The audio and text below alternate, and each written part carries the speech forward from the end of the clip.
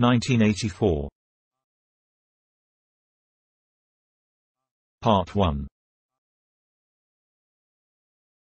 Chapter 1.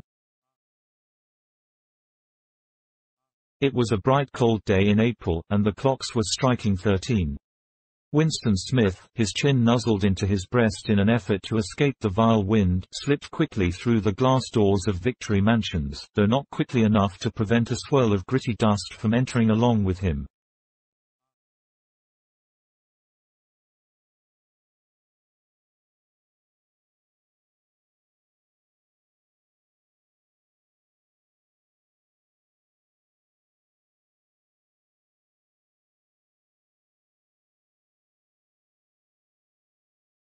The hallway smelt of boiled cabbage and old rag mats.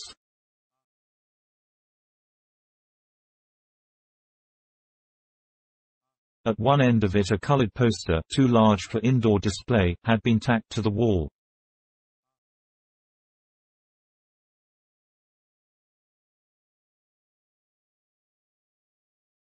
It depicted simply an enormous face, more than a meter wide, the face of a man of about 45, with a heavy black mustache and ruggedly handsome features.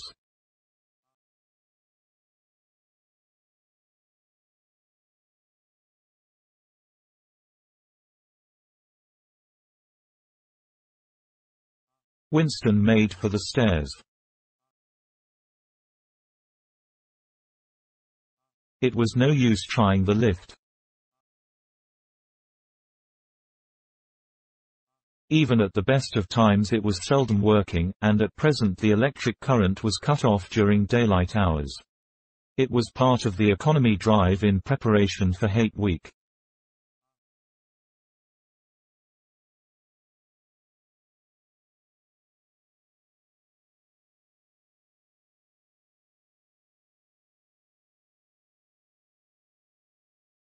The flat was 7 flights up, and Winston, who was 39 and had a varicose ulcer above his right ankle, went slowly, resting several times on the way.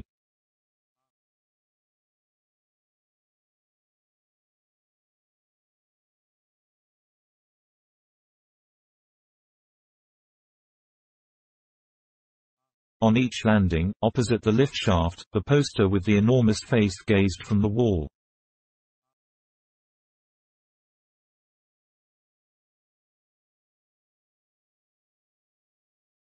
It was one of those pictures which are so contrived that the eyes follow you about when you move.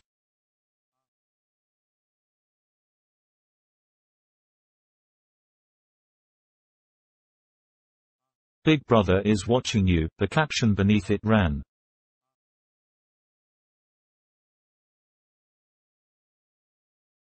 Inside the flat a fruity voice was reading out a list of figures which had something to do with the production of pig iron.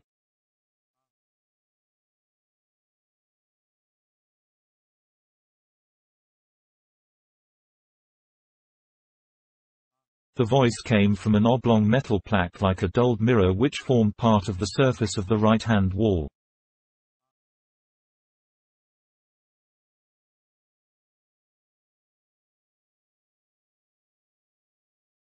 Winston turned a switch and the voice sank somewhat, though the words were still distinguishable.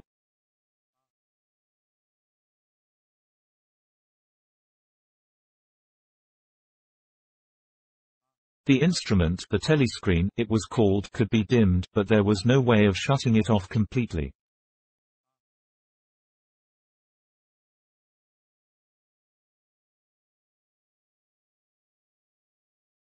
He moved over to the window, a smallish, frail figure, the meagerness of his body merely emphasized by the blue overalls which were the uniform of the party.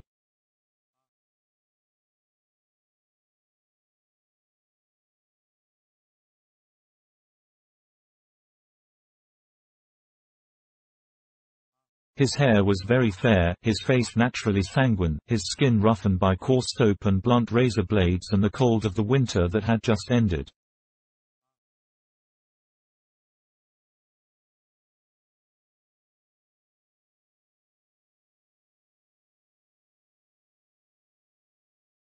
Outside, even through the shut window pane, the world looked cold.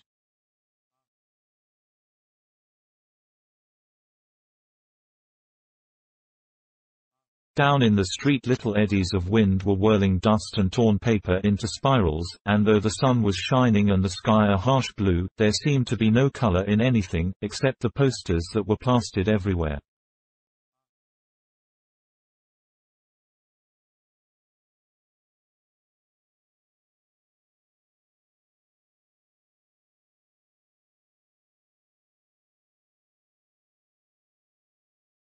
The black mustachioed face gazed down from every commanding corner.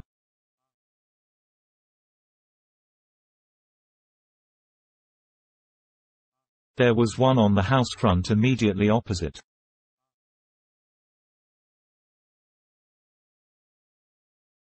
"Big Brother is watching you," the caption said, while the dark eyes looked deep into Winston's own.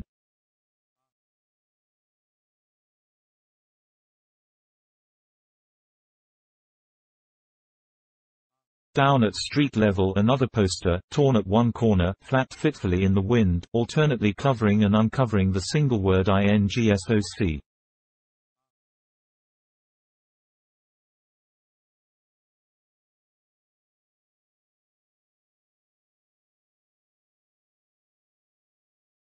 In the far distance a helicopter skimmed down between the roofs, hovered for an instant like a bluebottle, and darted away again with a curving flight.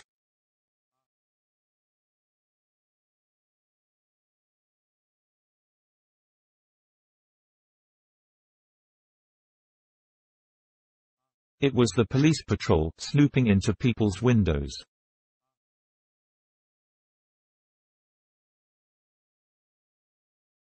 The patrols did not matter, however.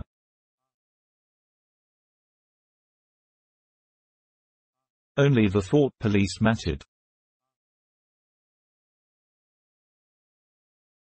Behind Winston's back the voice from the telescreen was still babbling away about pig iron and the overfulfillment of the 9th three-year plan.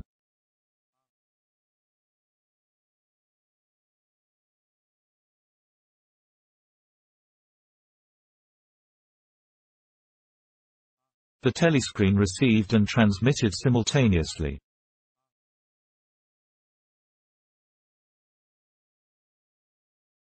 Any sound that Winston made, above the level of a very low whisper, would be picked up by it. Moreover, so long as he remained within the field of vision which the metal plaque commanded, he could be seen as well as heard.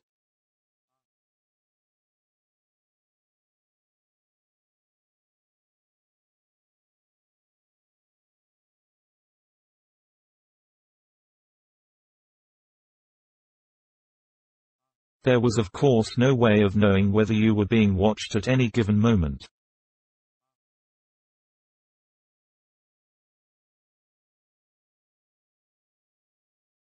How often, or on what system, the thought police plugged in on any individual wire was guesswork.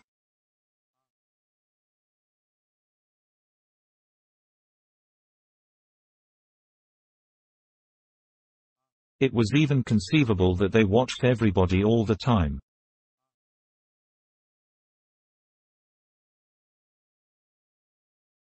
But at any rate they could plug in your wire whenever they wanted to.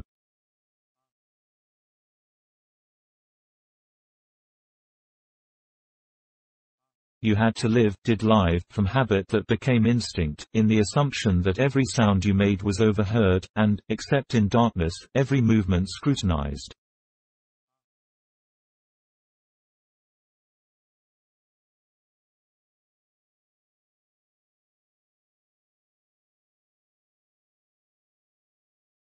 Winston kept his back turned to the telescreen.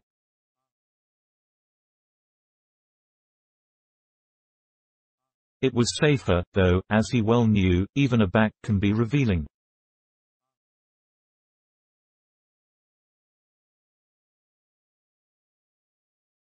A kilometer away the Ministry of Truth, his place of work, towered vast and white above the grimy landscape.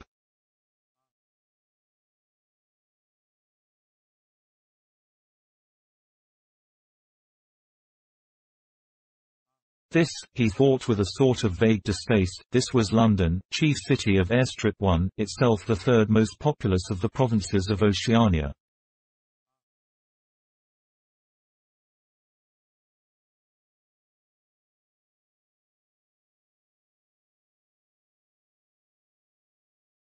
He tried to squeeze out some childhood memory that should tell him whether London had always been quite like this.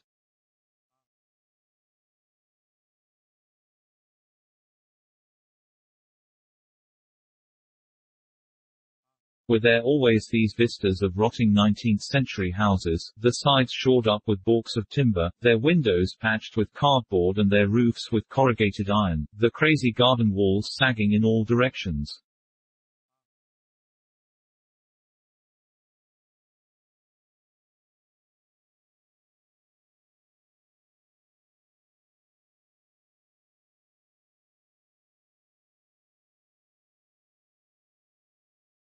And the bomb sites where the plaster dust swirled in the air and the willow herb straggled over the heaps of rubble, and the places where the bombs had cleared a larger patch and there had sprung up sordid colonies of wooden dwellings like chicken houses.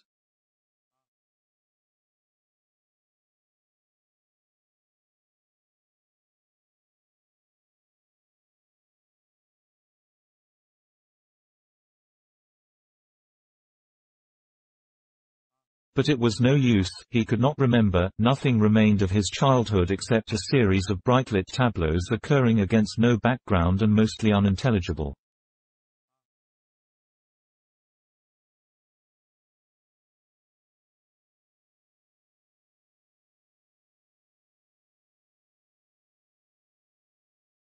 The Ministry of Truth, Minitru, in Newspeak was startlingly different from any other object in sight.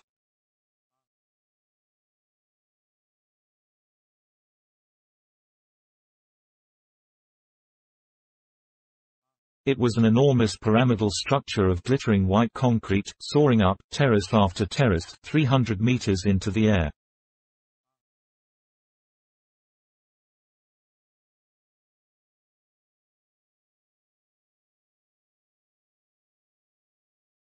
From where Winston stood it was just possible to read, picked out on its white face in elegant lettering, the three slogans of the party.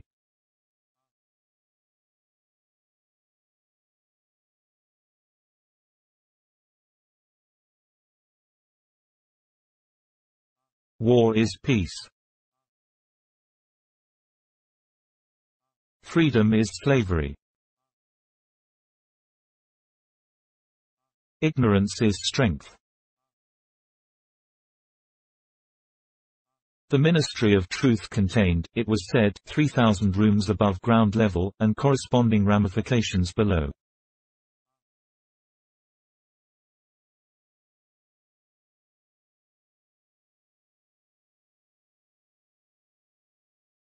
Scattered about London there were just 3 other buildings of similar appearance and size.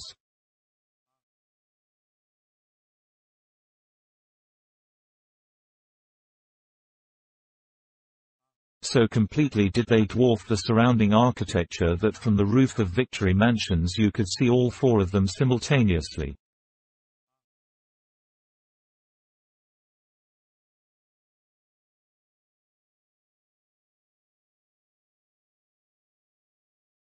They were the homes of the 4 ministries between which the entire apparatus of government was divided.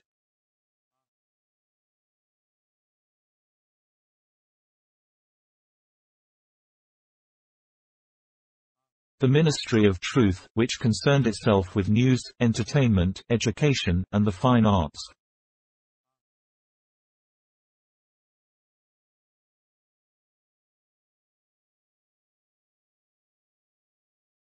The Ministry of Peace, which concerned itself with war.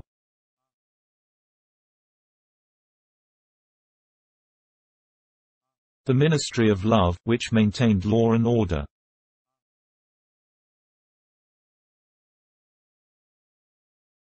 And the Ministry of Plenty, which was responsible for economic affairs.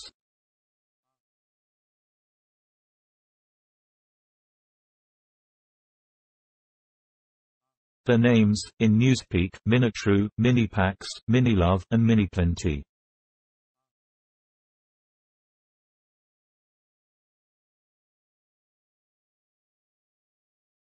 The Ministry of Love was the really frightening one.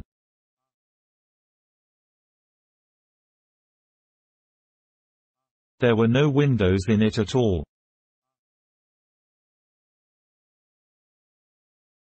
Winston had never been inside the Ministry of Love, nor within half a kilometer of it.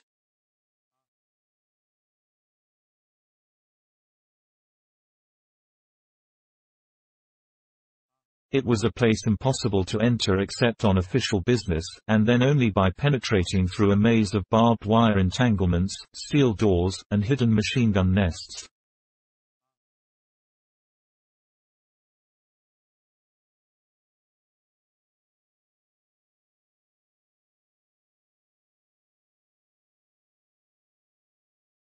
Even the streets leading up to its outer barriers were roamed by gorilla-faced guards in black uniforms, armed with jointed truncheons.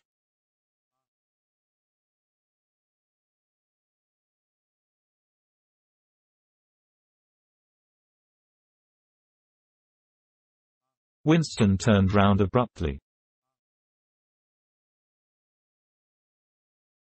He had set his features into the expression of quiet optimism which it was advisable to wear when facing the telescreen.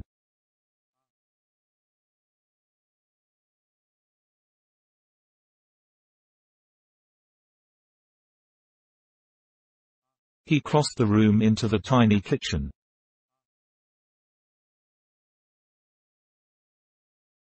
By leaving the ministry at this time of day he had sacrificed his lunch in the canteen, and he was aware that there was no food in the kitchen except a hunk of dark-colored bread which had got to be saved for tomorrow's breakfast.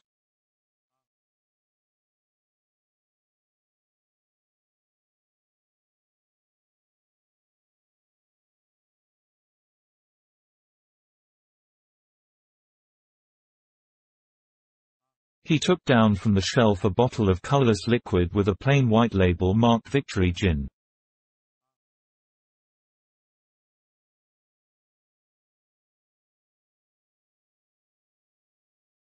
It gave off a sickly, oily smell, as of Chinese rice spirit.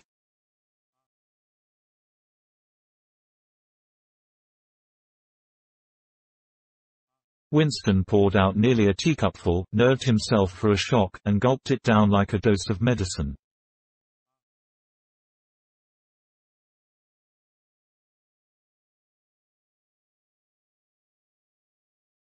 Instantly his face turned scarlet and the water ran out of his eyes.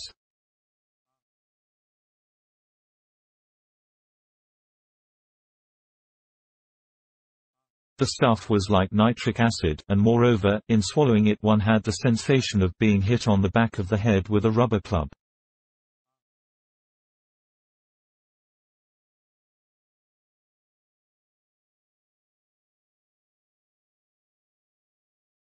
The next moment, however, the burning in his belly died down and the world began to look more cheerful.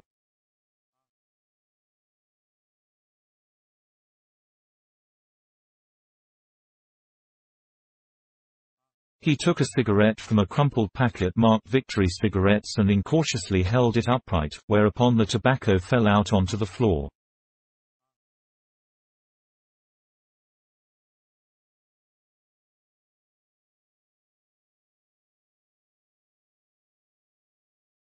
With the next he was more successful.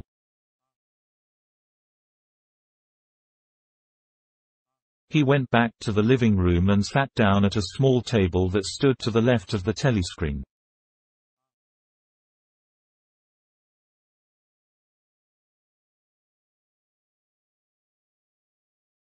From the table drawer he took out a penholder, a bottle of ink, and a thick, quarto-sized blank book with a red back and a marbled cover.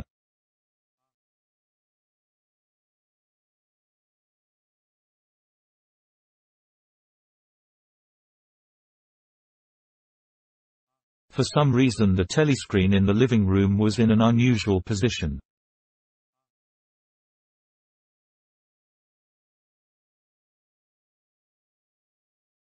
Instead of being placed, as was normal, in the end wall, where it could command the whole room, it was in the longer wall, opposite the window.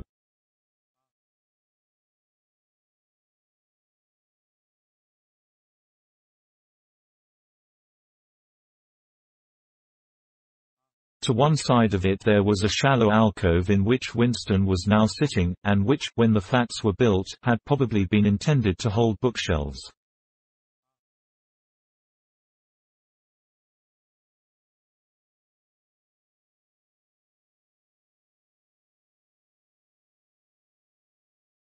By sitting in the alcove, and keeping well back, Winston was able to remain outside the range of the telescreen, so far as sight went.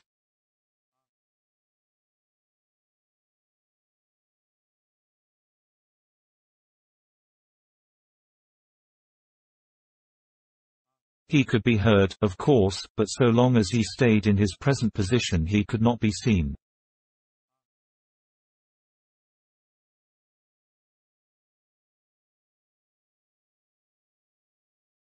It was partly the unusual geography of the room that had suggested to him the thing that he was now about to do.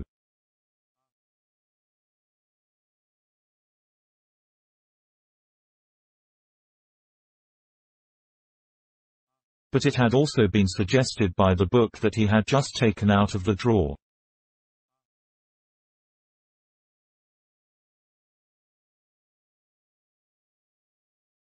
It was a peculiarly beautiful book. Its smooth creamy paper, a little yellowed by age, was of a kind that had not been manufactured for at least 40 years past.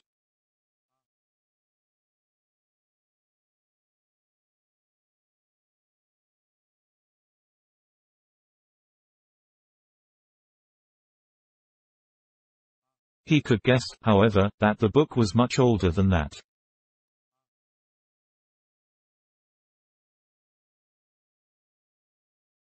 He had seen it lying in the window of a frowsy little junk shop in a slummy quarter of the town, just what quarter he did not now remember, and had been stricken immediately by an overwhelming desire to possess it.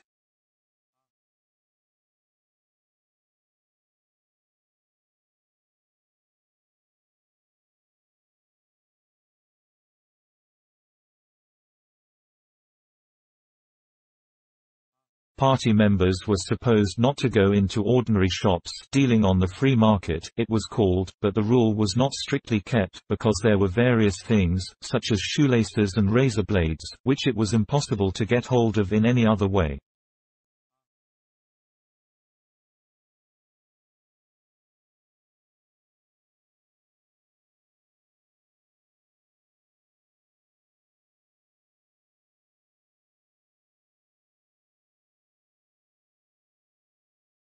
He had given a quick glance up and down the street and then had slipped inside and bought the book for $2.50.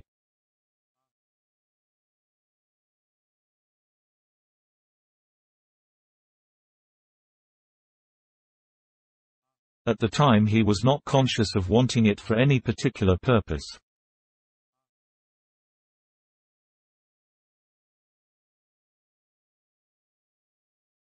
He had carried it guiltily home in his briefcase. Even with nothing written in it, it was a compromising possession.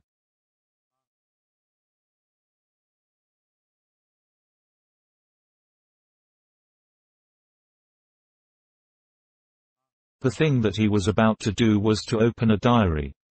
This was not illegal, nothing was illegal, since there were no longer any laws, but if detected it was reasonably certain that it would be punished by death, or at least by 25 years in a forced labor camp.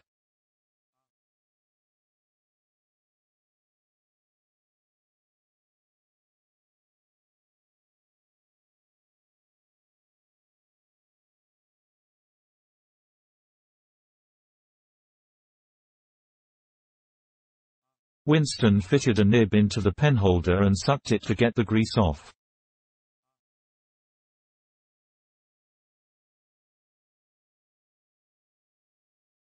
The pen was an archaic instrument, seldom used even for signatures, and he had procured one, furtively and with some difficulty, simply because of a feeling that the beautiful creamy paper deserved to be written on with a real nib instead of being scratched with an ink pencil.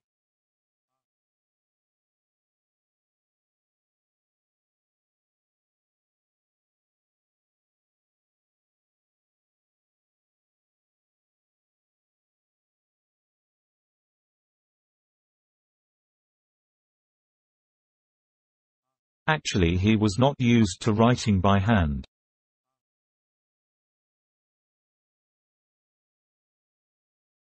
Apart from very short notes, it was usual to dictate everything into the speakwrite, which was of course impossible for his present purpose.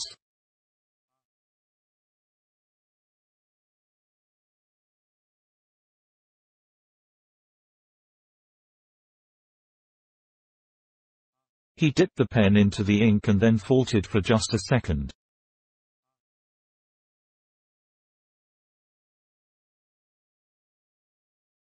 A tremor had gone through his bowels.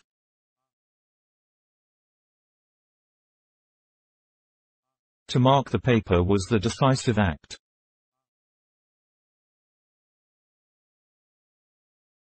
In small clumsy letters he wrote,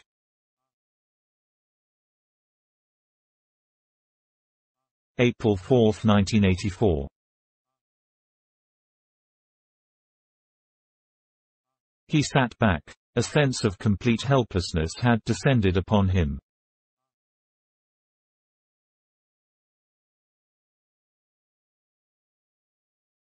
To begin with, he did not know with any certainty that this was 1984.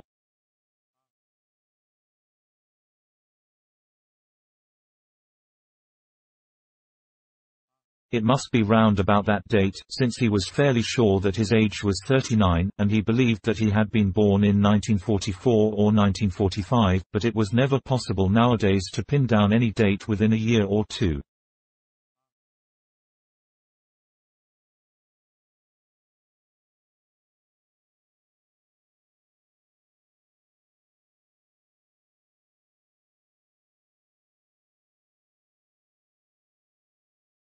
For whom, it suddenly occurred to him to wonder, was he writing this diary?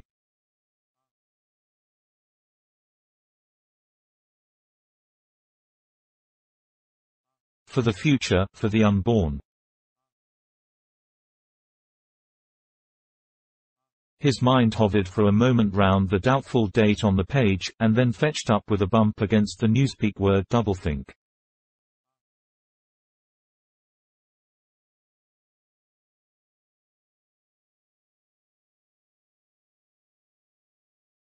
For the first time the magnitude of what he had undertaken came home to him.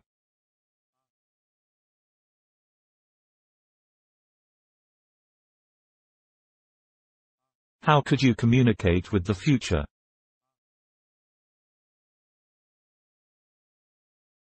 It was of its nature impossible. Either the future would resemble the present, in which case it would not listen to him, or it would be different from it, and his predicament would be meaningless.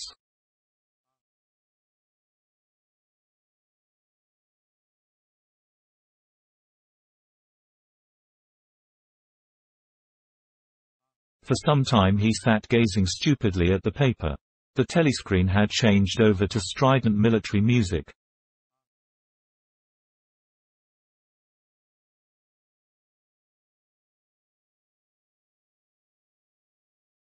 It was curious that he seemed not merely to have lost the power of expressing himself, but even to have forgotten what it was that he had originally intended to say.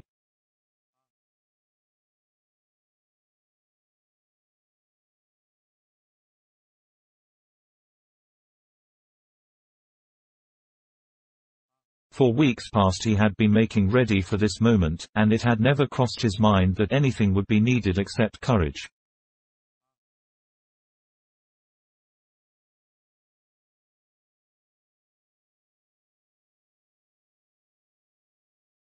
The actual writing would be easy. All he had to do was to transfer to paper the interminable restless monologue that had been running inside his head, literally for years.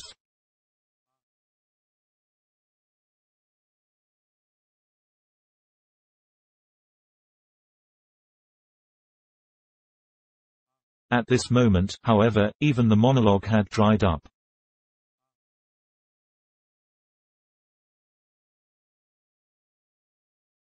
Moreover, his varicose ulcer had begun itching unbearably.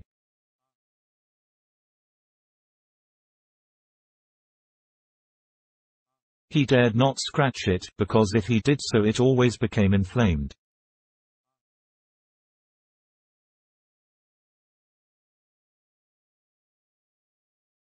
The seconds were ticking by. He was conscious of nothing except the blankness of the page in front of him, the itching of the skin above his ankle, the blaring of the music, and a slight booziness caused by the gin.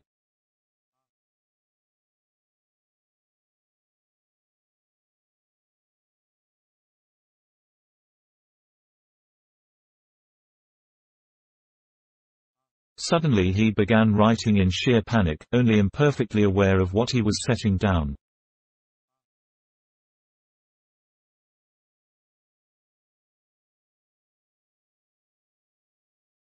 His small but childish handwriting straggled up and down the page, shedding first its capital letters and finally even its full stops.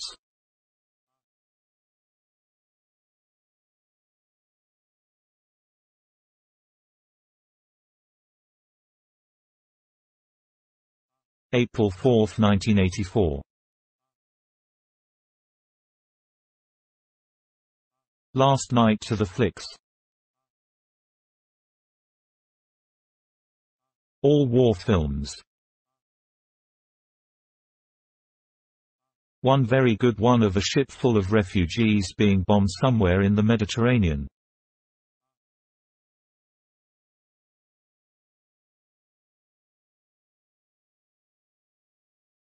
Audience much amused by shots of a great huge fat man trying to swim away with a helicopter after him. First you saw him wallowing along in the water like a porpoise, then you saw him through the helicopter's gunsights, then he was full of holes and the sea round him turned pink and he sank as suddenly as though the holes had let in the water, audience shouting with laughter when he sank.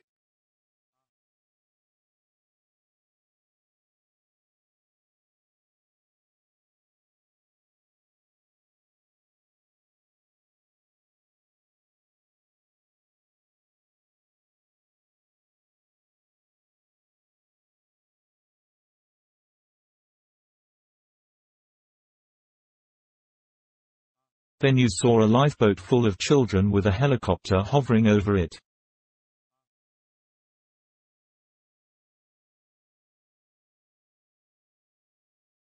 There was a middle-aged woman, might have been a Jewess, sitting up in the bow with a little boy about 3 years old in her arms.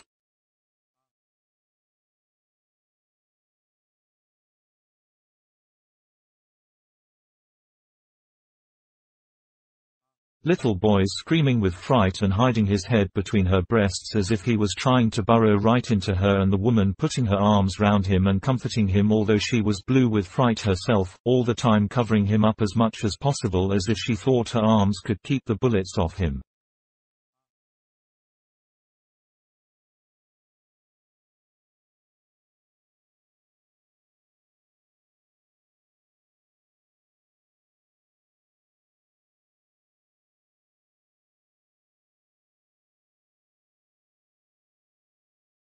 Then the helicopter planted a 20-kilo bomb in among them. Terrific flash and the boat went all to matchwood.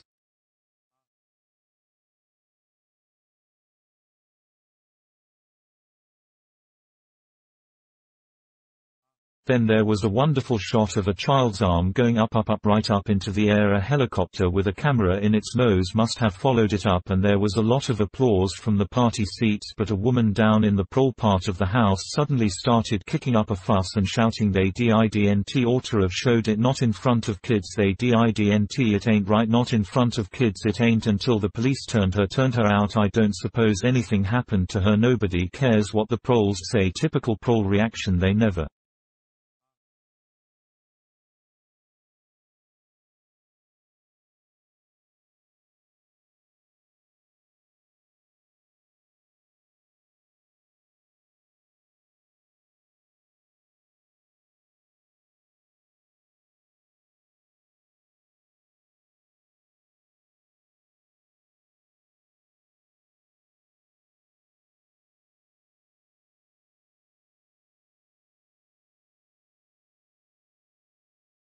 Winston stopped writing, partly because he was suffering from cramp.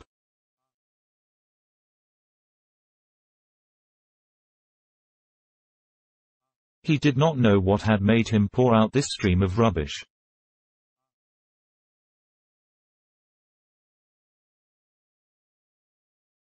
But the curious thing was that while he was doing so, a totally different memory had clarified itself in his mind, to the point where he almost felt equal to writing it down.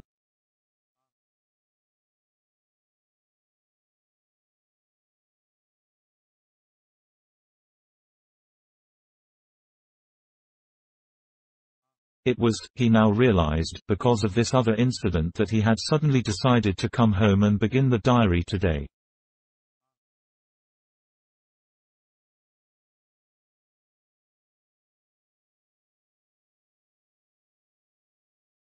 It had happened that morning at the ministry, if anything so nebulous could be said to happen.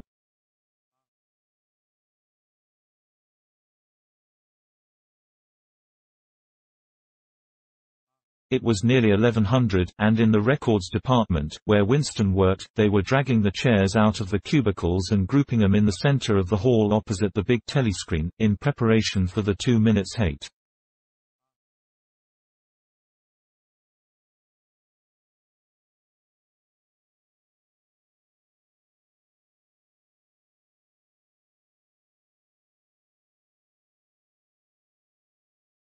Winston was just taking his place in one of the middle rows when two people whom he knew by sight, but had never spoken to, came unexpectedly into the room.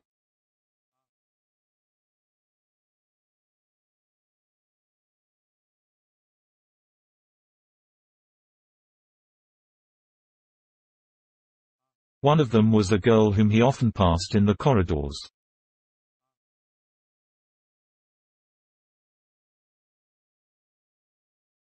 He did not know her name, but he knew that she worked in the fiction department.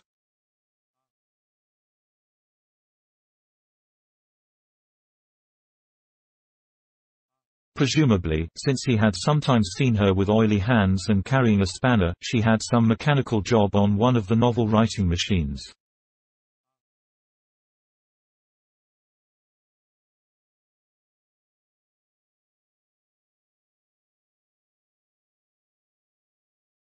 She was a bold-looking girl, of about 27, with thick hair, a freckled face, and swift, athletic movements.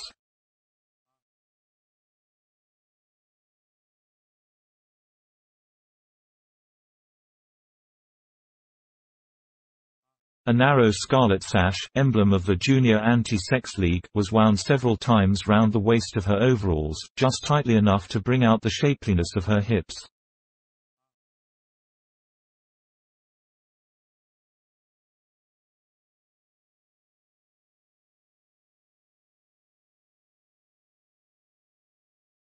Winston had disliked her from the very first moment of seeing her.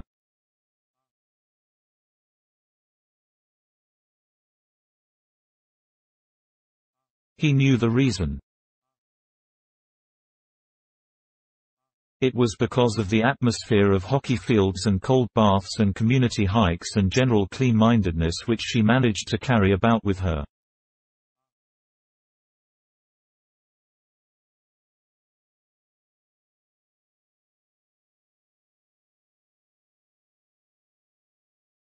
He disliked nearly all women, and especially the young and pretty ones.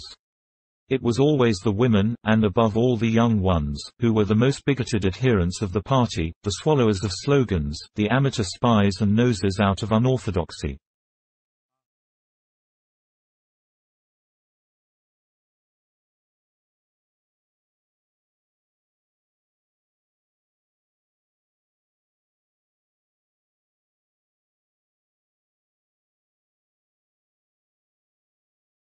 But this particular girl gave him the impression of being more dangerous than most.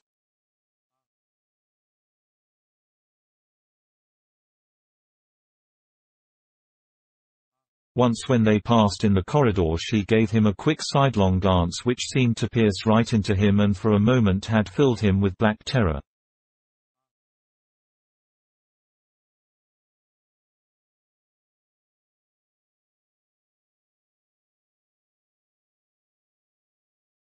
The idea had even crossed his mind that she might be an agent of the thought police. That, it was true, was very unlikely.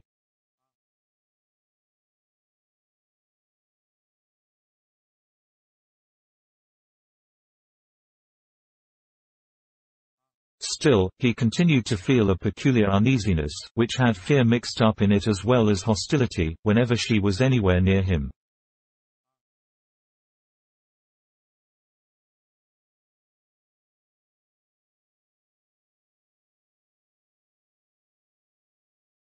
The other person was a man named O'Brien, a member of the inner party and holder of some post so important and remote that Winston had only a dim idea of its nature.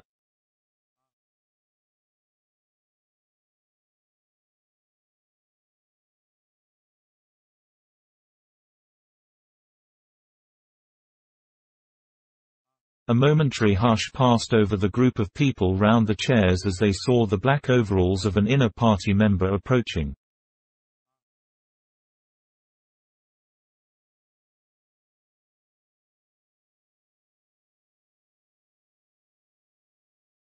O'Brien was a large, burly man with a thick neck and a coarse, humorous, brutal face.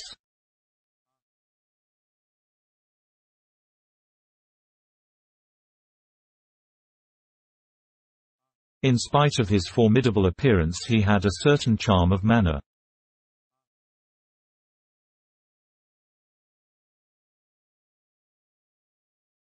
He had a trick of resettling his spectacles on his nose which was curiously disarming, in some indefinable way, curiously civilized.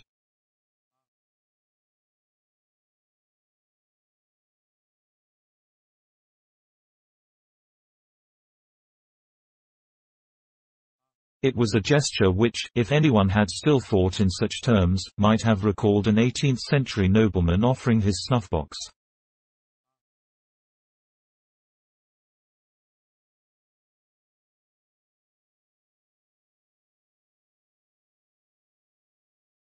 Winston had seen O'Brien perhaps a dozen times in almost as many years.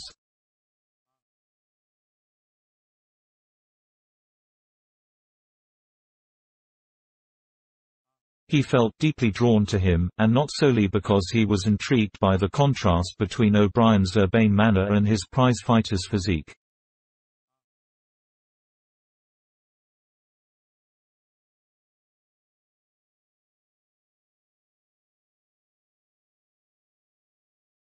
Much more it was because of a secretly held belief, or perhaps not even a belief, merely a hope, that O'Brien's political orthodoxy was not perfect.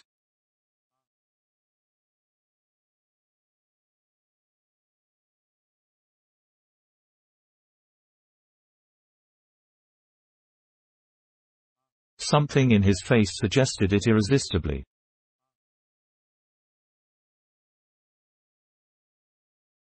And again, perhaps it was not even unorthodoxy that was written in his face, but simply intelligence.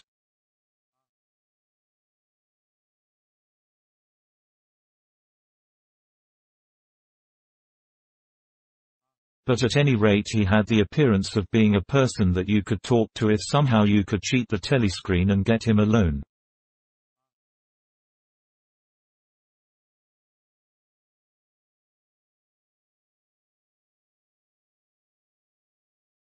Winston had never made the smallest effort to verify this guess, indeed, there was no way of doing so.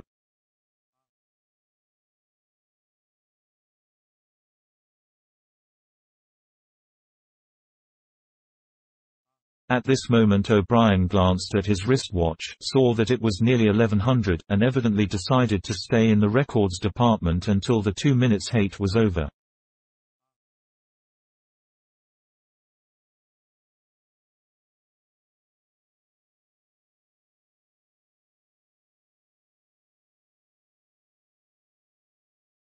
He took a chair in the same row as Winston, a couple of places away.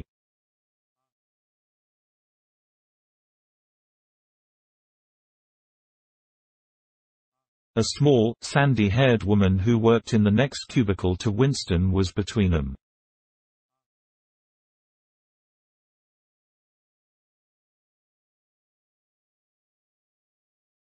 The girl with dark hair was sitting immediately behind.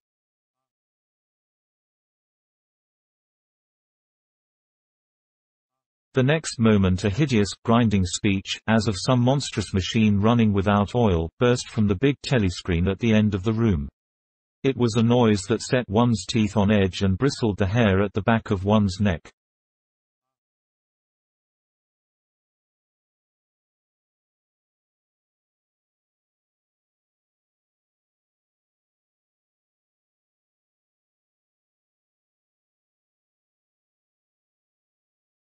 The hate had started.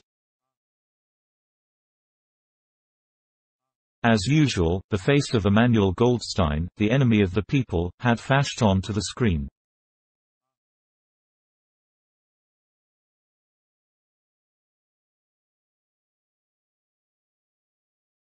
There were hisses here and there among the audience.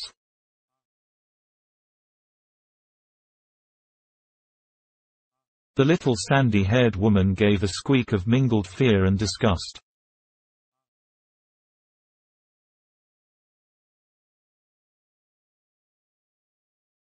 Goldstein was the renegade and backslider who once, long ago, how long ago, nobody quite remembered, had been one of the leading figures of the party, almost on a level with Big Brother himself, and then had engaged in counter-revolutionary activities, had been condemned to death, and had mysteriously escaped and disappeared.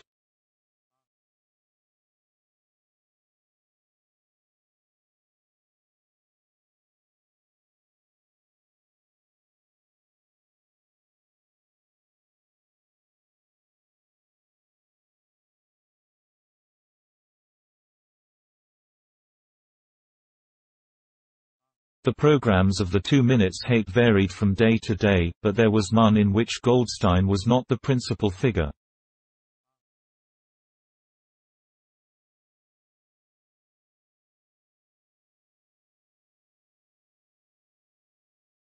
He was the primal traitor, the earliest defiler of the party's purity.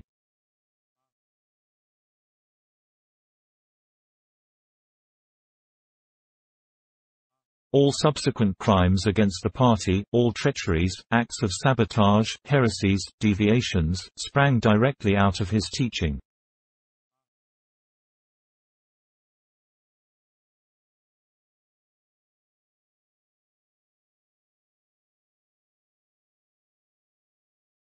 Somewhere or other he was still alive and hatching his conspiracies, perhaps somewhere beyond the sea, under the protection of his foreign paymasters, perhaps even, so it was occasionally rumored, in some hiding place in Oceania itself.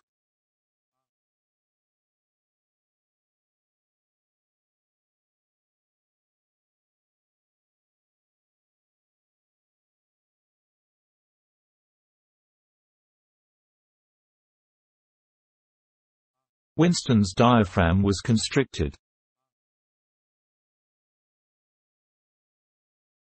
He could never see the face of Goldstein without a painful mixture of emotions.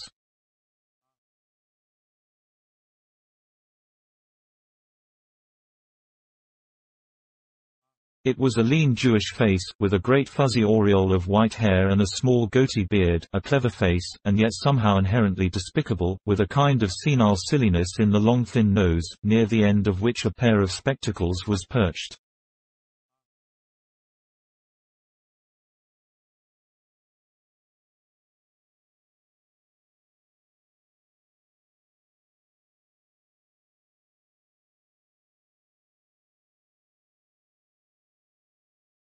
It resembled the face of a sheep, and the voice, too, had a sheep-like quality.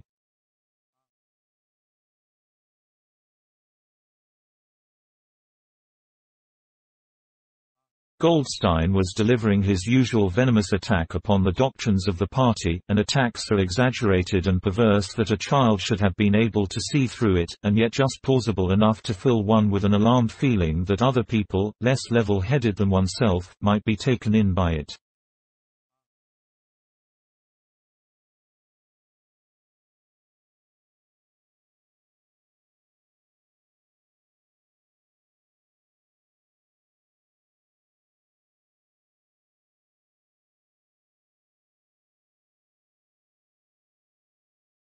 He was abusing Big Brother, he was denouncing the dictatorship of the party, he was demanding the immediate conclusion of peace with Eurasia, he was advocating freedom of speech, freedom of the press, freedom of assembly, freedom of thought, he was crying hysterically that the revolution had been betrayed, and all this in rapid polysyllabic speech which was a sort of parody of the habitual style of the orators of the party, and even contained newspeak words, more newspeak words, indeed, than any party member would normally use in real life.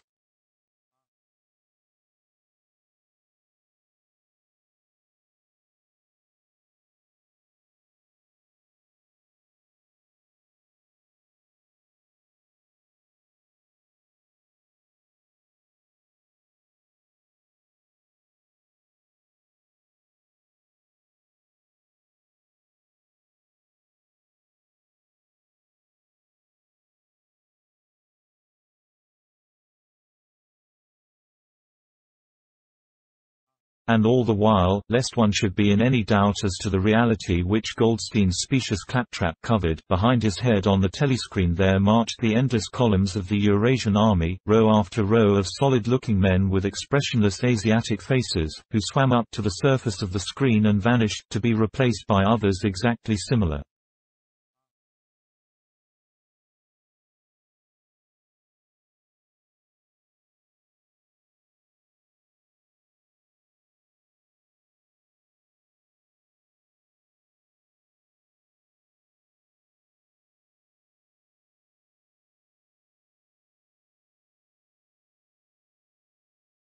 The dull rhythmic tramp of the soldiers' boots formed the background to Goldstein's bleating voice.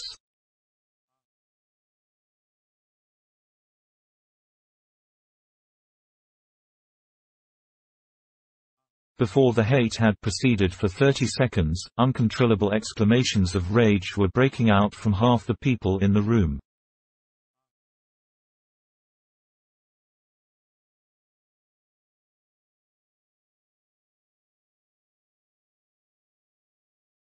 The self-satisfied sheep-like face on the screen, and the terrifying power of the Eurasian army behind it, were too much to be borne. Besides, the sight or even the thought of Goldstein produced fear and anger automatically.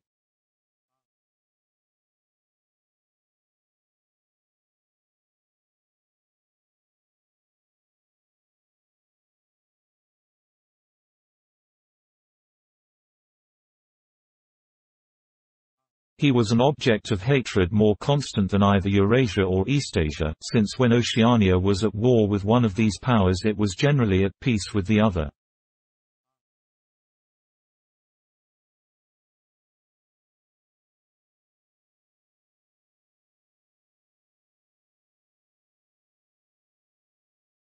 But what was strange was that although Goldstein was hated and despised by everybody, although every day and 1,000 times a day, on platforms, on the telescreen, in newspapers, in books, his theories were refuted, smashed, ridiculed, held up to the general gaze for the pitiful rubbish that they were, in spite of all this, his influence never seemed to grow less.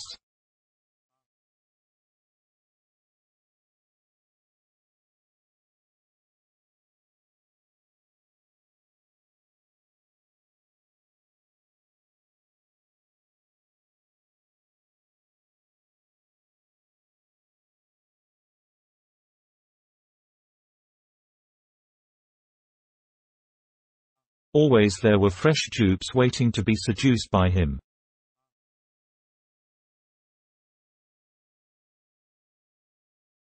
A day never passed when spies and saboteurs acting under his directions were not unmasked by the thought police.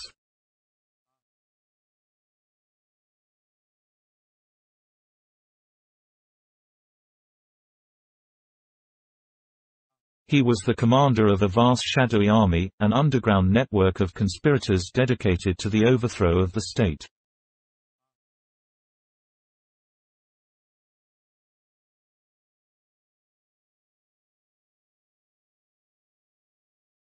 The Brotherhood, its name was supposed to be.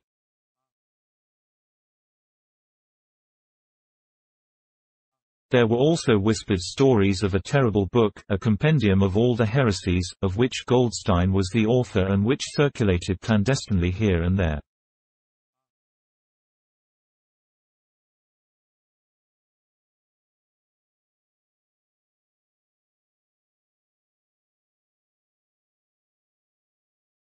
It was a book without a title. People referred to it, if at all, simply as the book.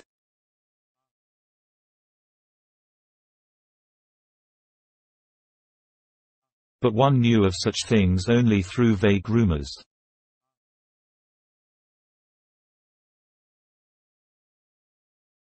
Neither the Brotherhood nor the book was a subject that any ordinary party member would mention if there was a way of avoiding it.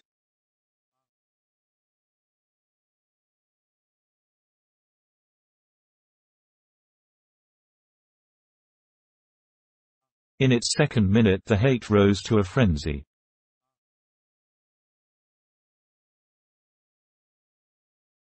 People were leaping up and down in their places and shouting at the tops of their voices in an effort to drown the maddening bleating voice that came from the screen.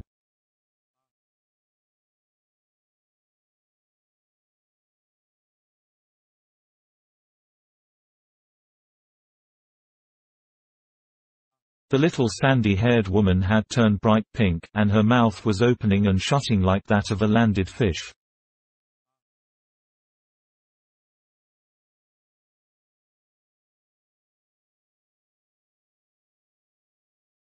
Even O'Brien's heavy face was flushed.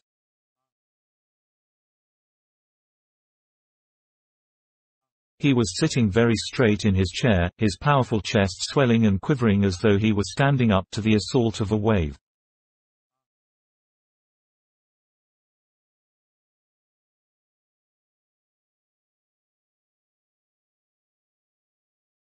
The dark-haired girl behind Winston had begun crying out, "Swine! Swine! Swine!" and suddenly she picked up a heavy Newspeak dictionary and flung it at the screen.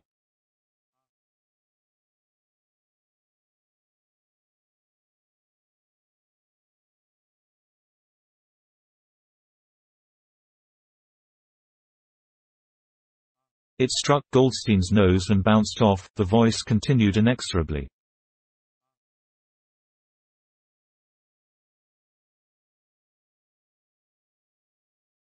In a lucid moment Winston found that he was shouting with the others and kicking his heel violently against the rung of his chair.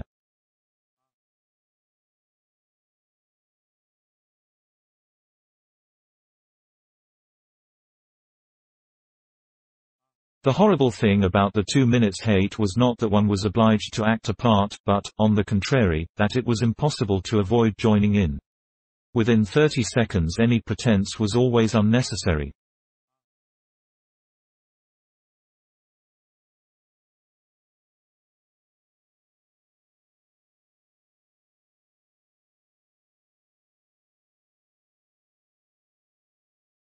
A hideous ecstasy of fear and vindictiveness, a desire to kill, to torture, to smash faces in with a sledgehammer, seemed to flow through the whole group of people like an electric current, turning one even against one's will into a grimacing, screaming lunatic.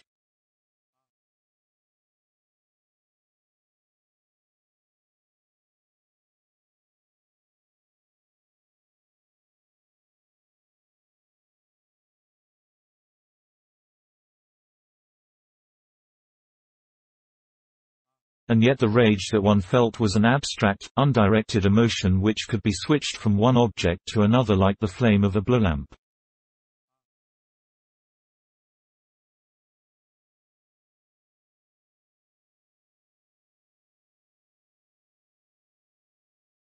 Thus, at one moment Winston's hatred was not turned against Goldstein at all, but, on the contrary, against Big Brother, the party, and the thought police, and at such moments his heart went out to the lonely, derided heretic on the screen, sole guardian of truth and sanity in a world of lies.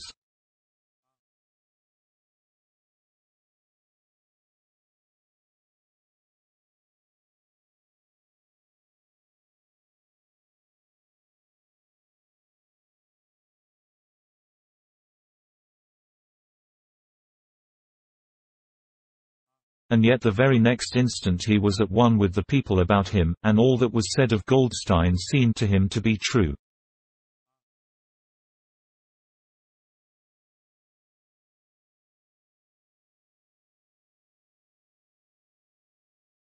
At those moments his secret loathing of Big Brother changed into adoration, and Big Brother seemed to tower up, an invincible, fearless protector, standing like a rock against the hordes of Asia, and Goldstein, in spite of his isolation, his helplessness, and the doubt that hung about his very existence, seemed like some sinister enchanter, capable by the mere power of his voice of wrecking the structure of civilization.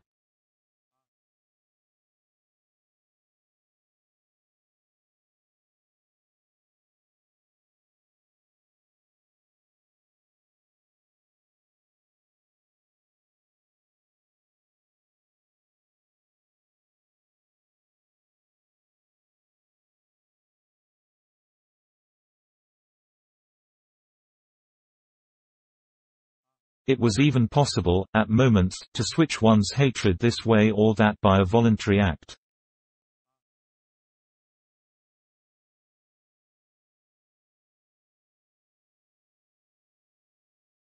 Suddenly, by the sort of violent effort with which one wrenches one's head away from the pillow in a nightmare, Winston succeeded in transferring his hatred from the face on the screen to the dark-haired girl behind him.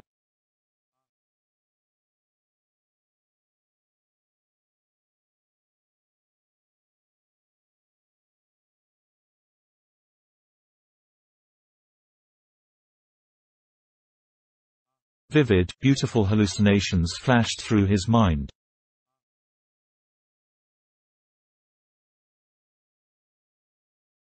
He would flog her to death with a rubber truncheon.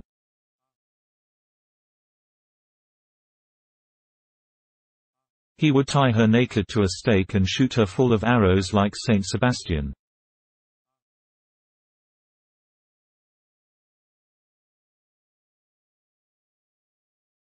He would ravish her and cut her throat at the moment of climax.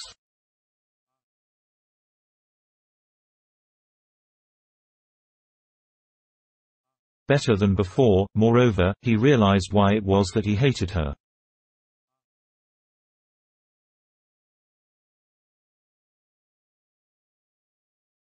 He hated her because she was young and pretty and sexless, because he wanted to go to bed with her and would never do so, because round her sweet supple waist, which seemed to ask you to encircle it with your arm, there was only the odious scarlet sash, aggressive symbol of chastity.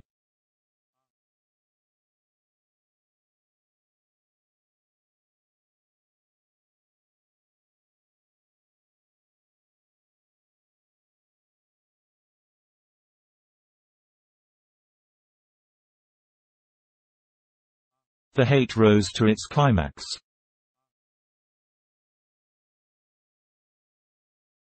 The voice of Goldstein had become an actual sheep's bleat, and for an instant the face changed into that of a sheep. Then the sheep face melted into the figure of a Eurasian soldier who seemed to be advancing, huge and terrible, his submachine gun roaring, and seeming to spring out of the surface of the screen, so that some of the people in the front row actually flinched backwards in their seats.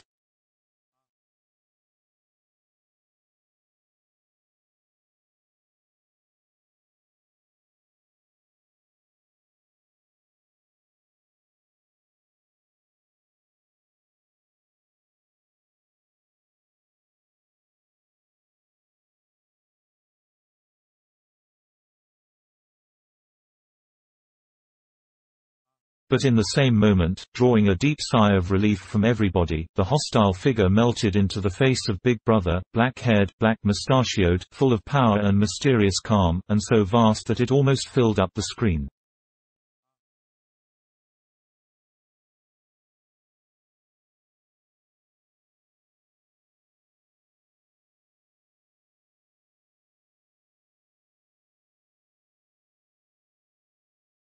Nobody heard what Big Brother was saying.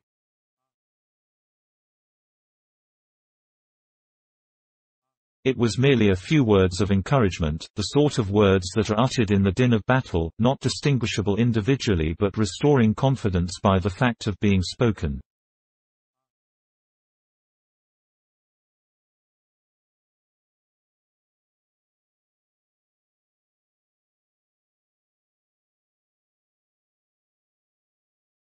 Then the face of Big Brother faded away again, and instead the three slogans of the party stood out in bold capitals.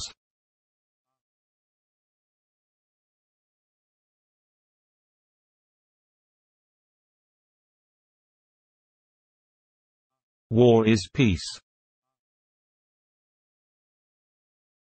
Freedom is slavery. Ignorance is strength. But the face of Big Brother seemed to persist for several seconds on the screen, as though the impact that it had made on everyone's eyeballs was too vivid to wear off immediately.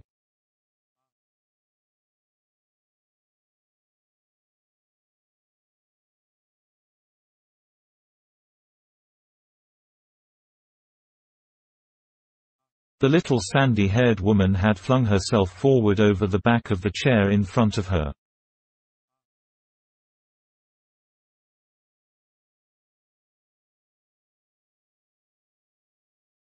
With a tremulous murmur that sounded like "My Savior," she extended her arms towards the screen.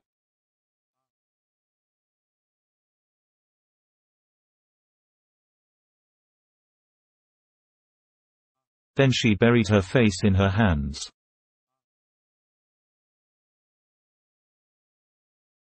It was apparent that she was uttering a prayer.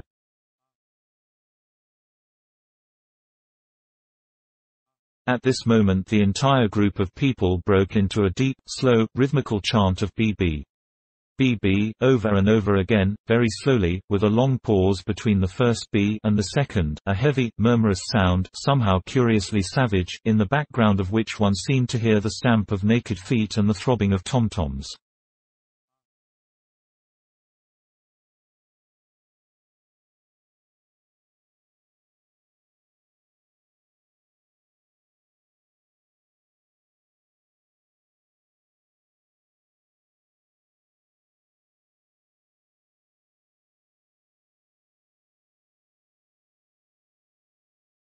For perhaps as much as 30 seconds they kept it up.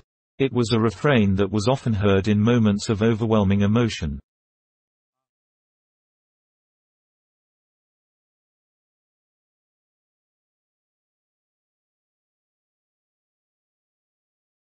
Partly it was a sort of hymn to the wisdom and majesty of Big Brother, but still more it was an act of self-hypnosis, a deliberate drowning of consciousness by means of rhythmic noise.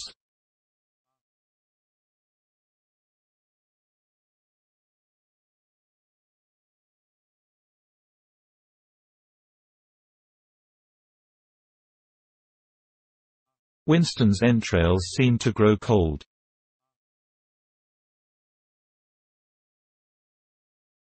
In the 2 minutes hate he could not help sharing in the general delirium, but this sub-human chanting of BB. BB, always filled him with horror.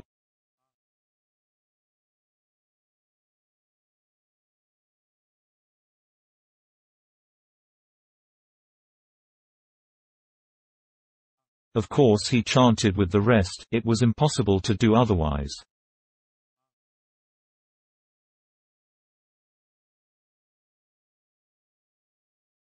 To dissemble your feelings, to control your face, to do what everyone else was doing, was an instinctive reaction.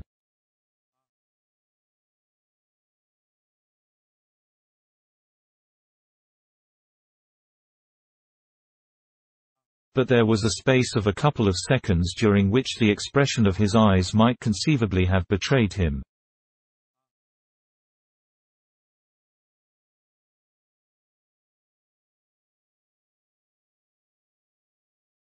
And it was exactly at this moment that the significant thing happened, if, indeed, it did happen.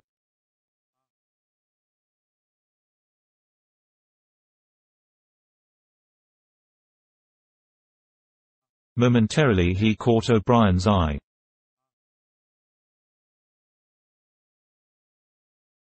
O'Brien had stood up. He had taken off his spectacles and was in the act of resettling them on his nose with his characteristic gesture.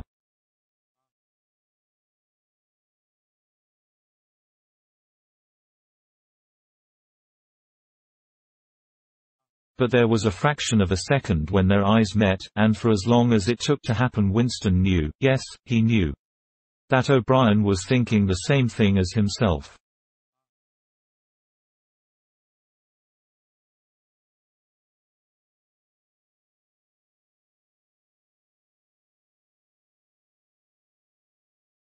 An unmistakable message had passed.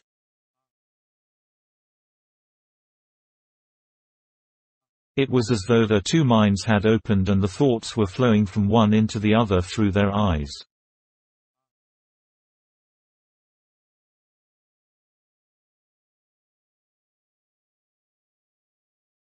"I am with you," O'Brien seemed to be saying to him.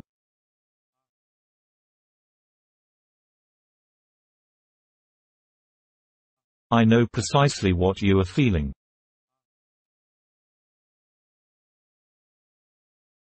I know all about your contempt, your hatred, your disgust.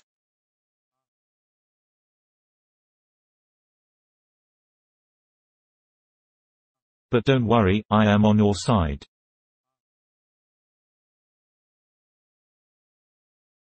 And then the flash of intelligence was gone, and O'Brien's face was as inscrutable as everybody else's.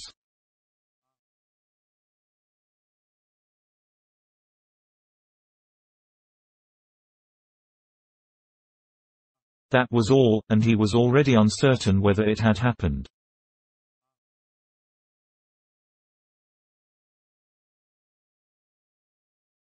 Such incidents never had any sequel.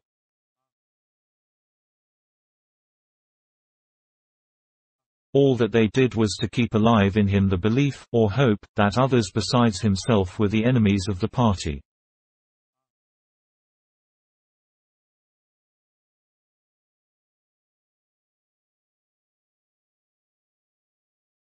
Perhaps the rumors of vast underground conspiracies were true after all, perhaps the Brotherhood really existed.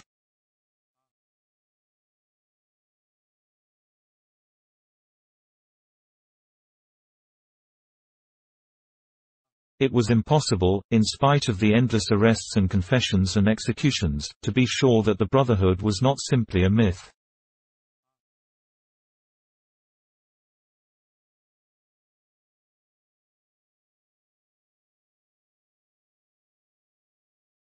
Some days he believed in it, some days not.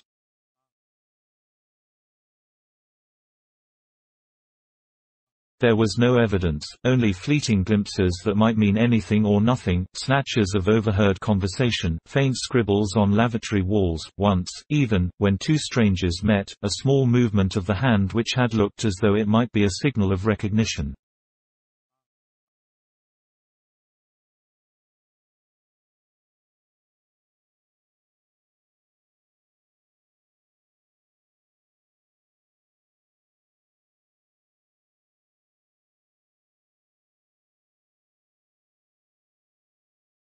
It was all guesswork, very likely he had imagined everything.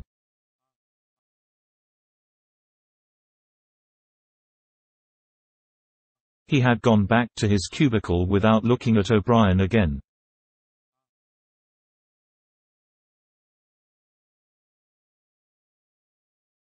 The idea of following up their momentary contact hardly crossed his mind.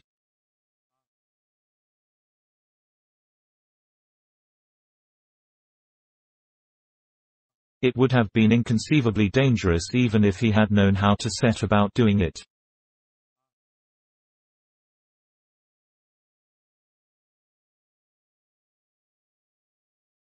For a second, 2 seconds, they had exchanged an equivocal glance, and that was the end of the story.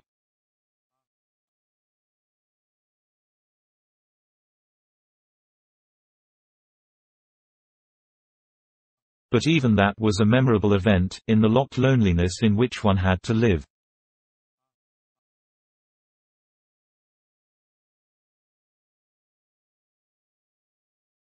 Winston roused himself and sat up straighter.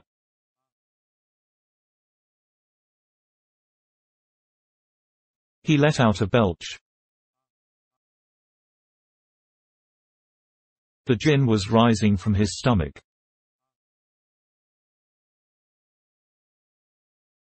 His eyes refocused on the page.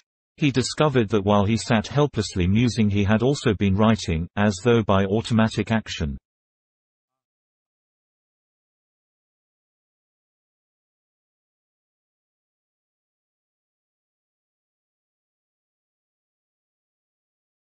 And it was no longer the same cramped, awkward handwriting as before.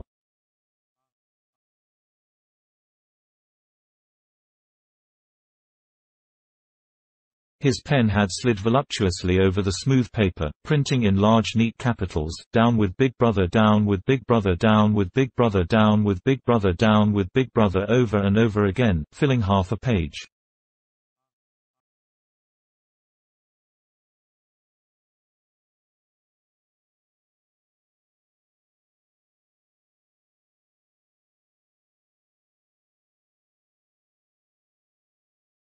He could not help feeling a twinge of panic.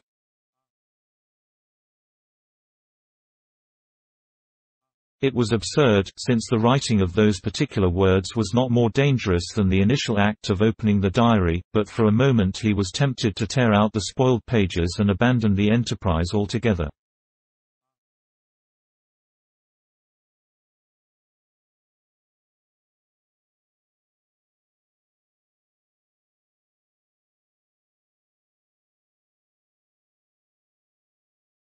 He did not do so, however, because he knew that it was useless.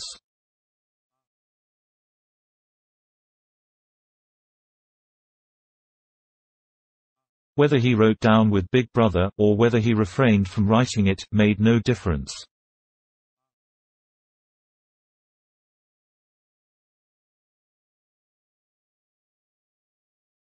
Whether he went on with the diary, or whether he did not go on with it, made no difference.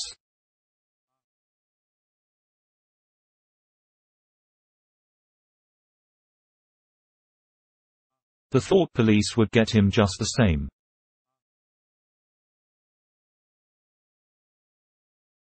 He had committed, would still have committed, even if he had never set pen to paper, the essential crime that contained all others in itself.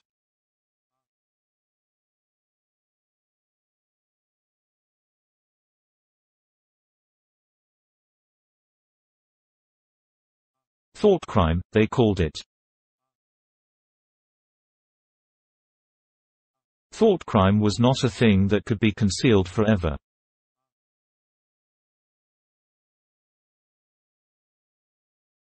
You might dodge successfully for a while, even for years, but sooner or later they were bound to get you.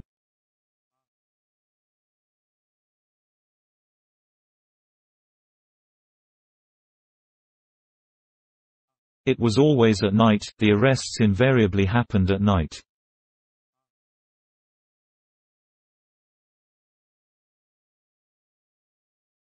The sudden jerk out of sleep, the rough hand shaking your shoulder, the lights glaring in your eyes, the ring of hard faces round the bed.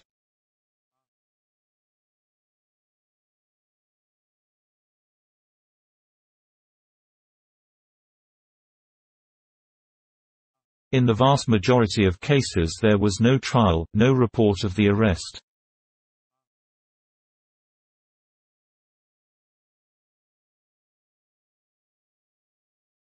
People simply disappeared, always during the night.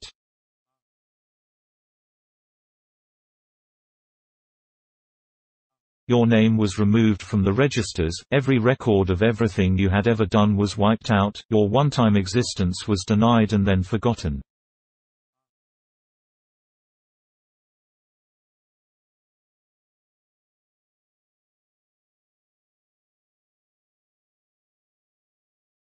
You were abolished, annihilated, vaporized was the usual word.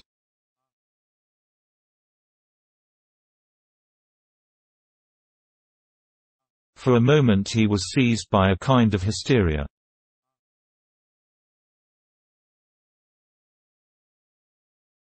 He began writing in a hurried, untidy scrawl.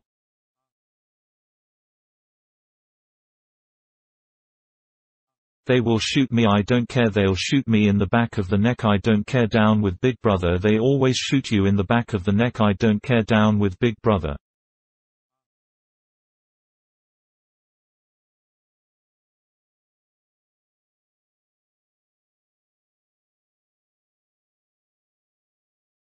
He sat back in his chair, slightly ashamed of himself, and laid down the pen.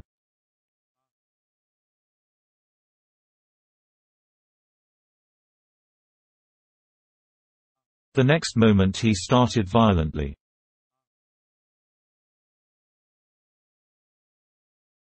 There was a knocking at the door. Already. He sat as still as a mouse, in the futile hope that whoever it was might go away after a single attempt.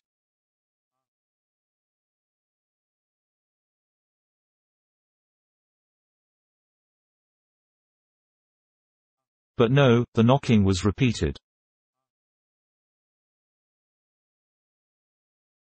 The worst thing of all would be to delay.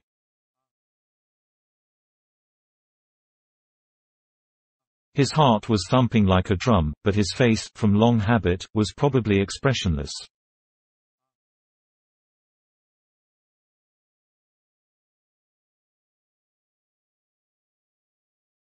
He got up and moved heavily towards the door.